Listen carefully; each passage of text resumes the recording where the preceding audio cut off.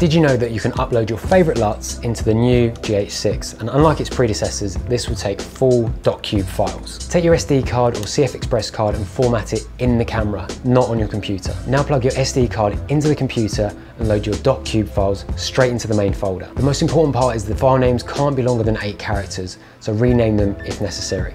Put the SD card back into the GH6, then go to the blue cog, then monitor/display and vlog view assist.